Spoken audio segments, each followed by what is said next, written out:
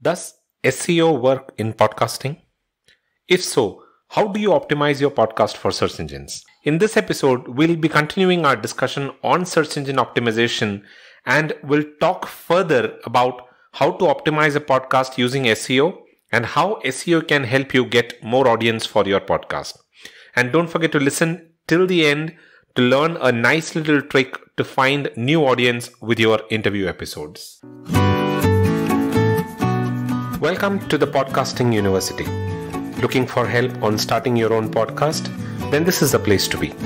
We will help you with everything from selecting your topic to promoting and monetizing your podcast in the simplest language possible. Listen to other podcasters who've been through the grind and learn from them as we interview them every week. You can find more details on thepodcastinguniversity.com.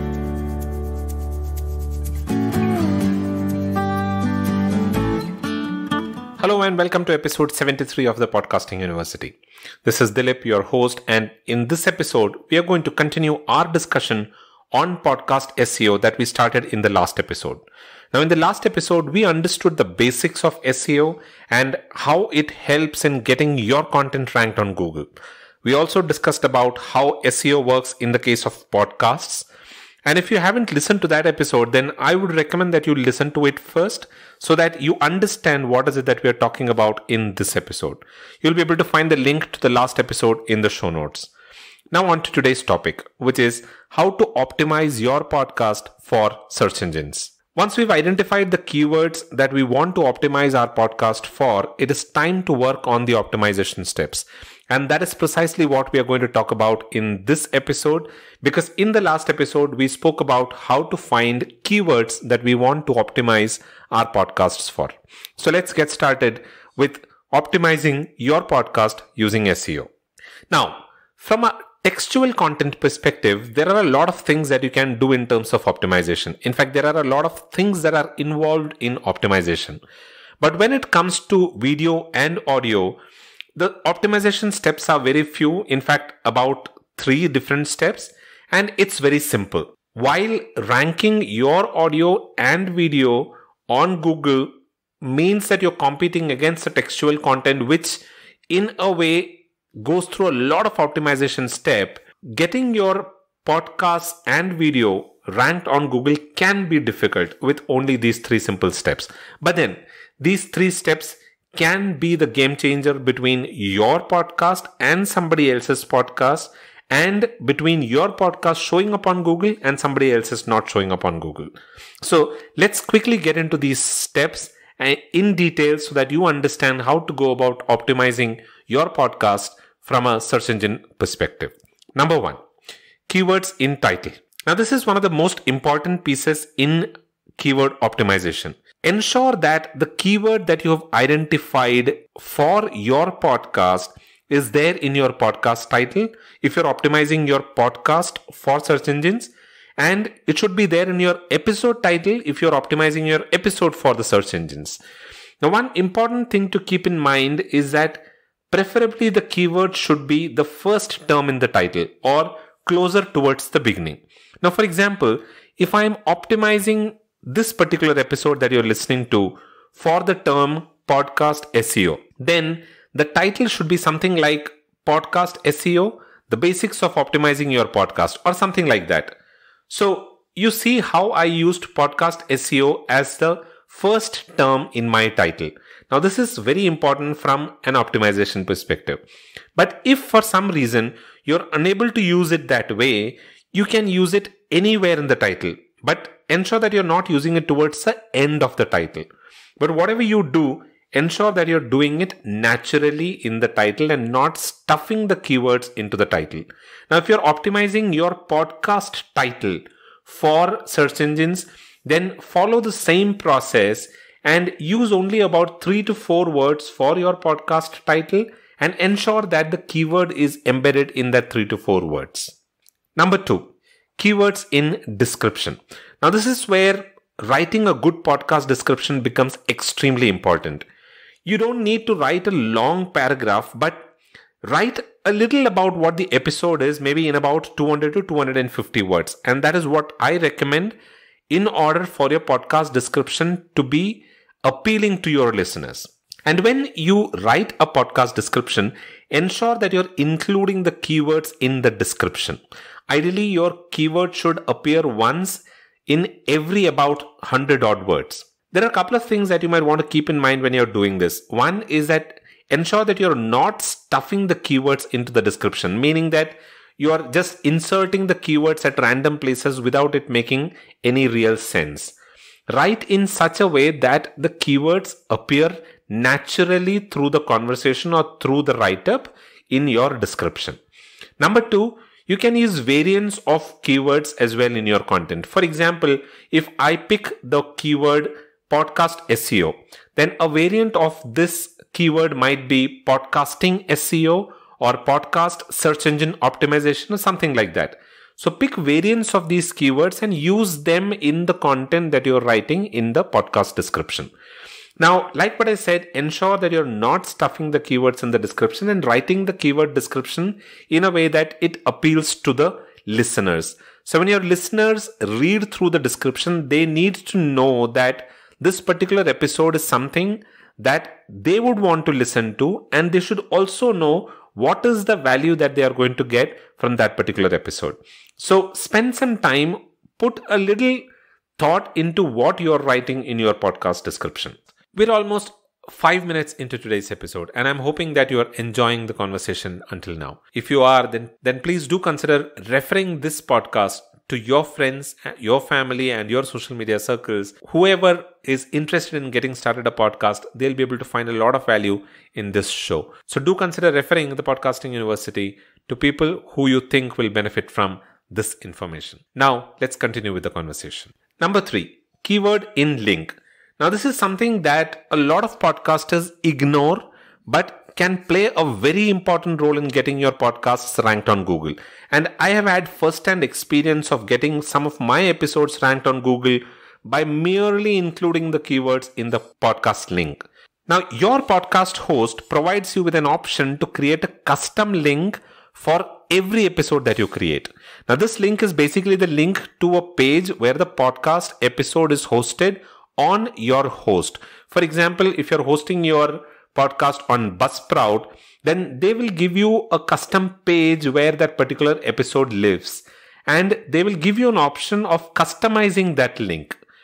When you do that, ensure that this link includes your keyword. Also ensure that the link isn't very long and has only about 3 to 4 words in it. Now, for example, I host my podcast on Acast.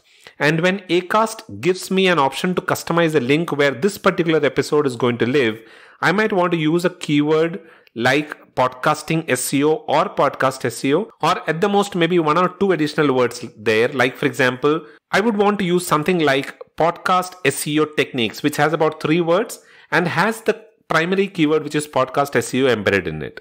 So ensure that you're adding that keyword into that link, because these links can quickly rank on Google if you use it the right way. And for some of these specific searches on that keyword, your link might show up on Google. Now, that is all that is there to podcast SEO when it comes to optimizing your podcast. But there are some keyword techniques that you might want to keep in mind, which can give you the edge over others who are optimizing their podcast titles or podcast episodes.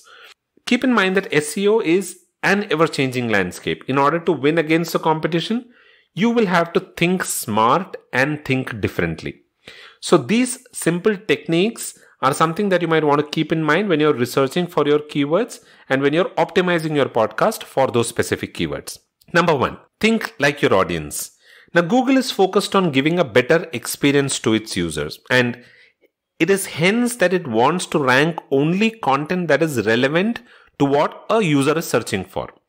Now, what you need to understand is that SEO is about optimizing your content in order for Google and its users to feel that your content is important enough. So when you're picking keywords and optimizing your content, ensure that you are thinking like your audience. What are the terms that they might be searching for on Google? What information about that term is it that they are looking for? What variants of those terms are they using to search for information? Now ask yourself these questions and then create content that can help the user with these searches by providing them the relevant information. If you are able to do that, Google will easily rank your content on the first page because they think that your content is the most relevant piece for that specific search that a user is doing on Google.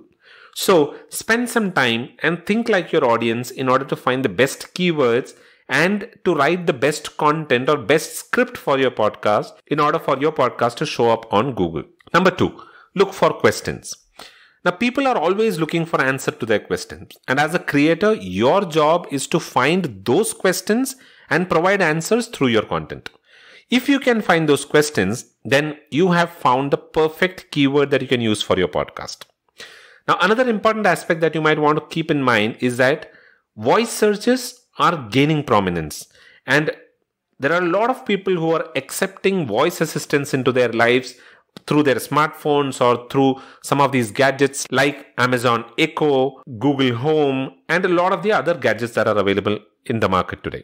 Now, podcasts are going to be on top of the list of search results when it comes to voice searches because podcasts are the best in terms of optimized experience for these users. Hence, it makes sense to optimize your podcast for voice searches as well. And voice searches are always in the form of questions. So when you ask Alexa something, you ask a question to Alexa.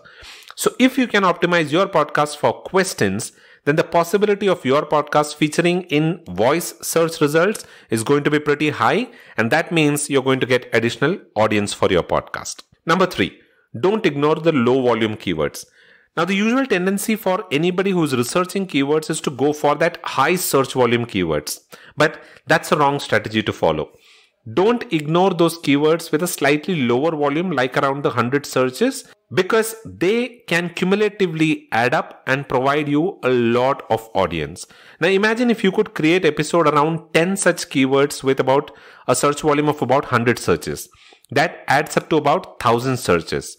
Instead of going at a keyword that has 1000 searches and high competition, these low search volume keywords that are low on competition can help you get almost the same number of listeners, but with lesser effort in comparison to that 1000 searches. So don't ignore those low volume keywords. Now, it is at this point that I need to emphasize the importance of a website because that is something that a lot of podcasters often ignore. In fact, podcasters like Pat Flynn, John Lee Dumas, Amy Porterfield, Jenna Ketcher, all of them have something in common, and that is a website.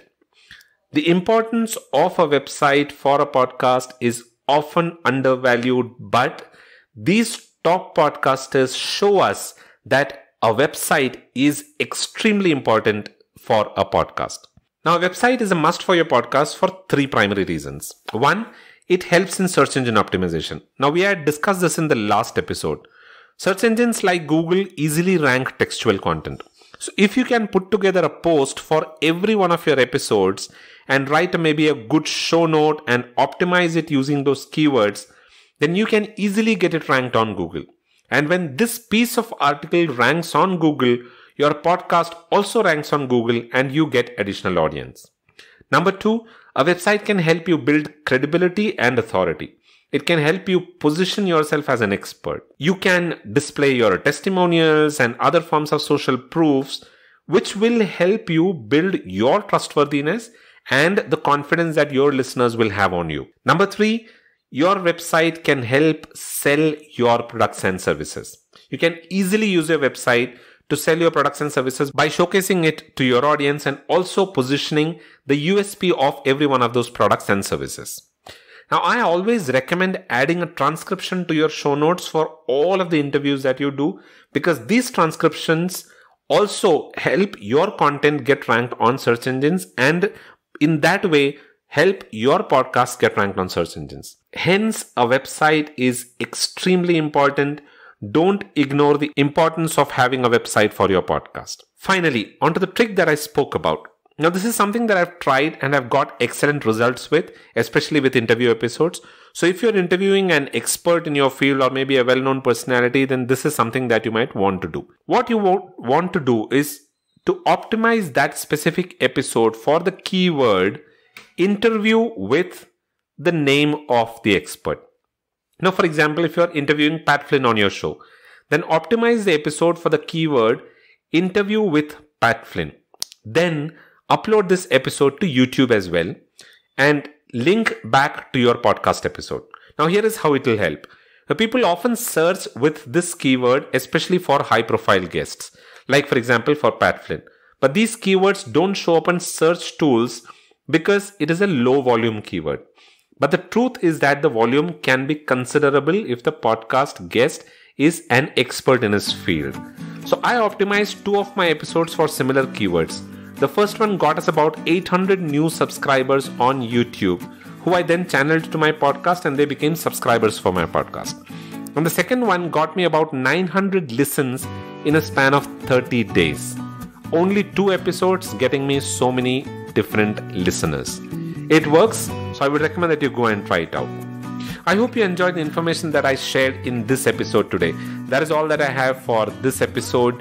And if you are looking for further information, then you might want to visit the podcastinguniversity.com, where you will find the show notes, the resources that I spoke about, and the printable transcript for this episode. If you have any questions around podcasting or around podcast SEO, you might want to drop your questions in the comment section on the podcastinguniversity.com. I will respond to all of those questions there, or you can even use the contact us button there and write to me and I'll respond to those questions. The Podcasting University is available on pretty much all podcasting platforms, including Spotify, Google Podcast, Apple Podcasts, and Stitcher.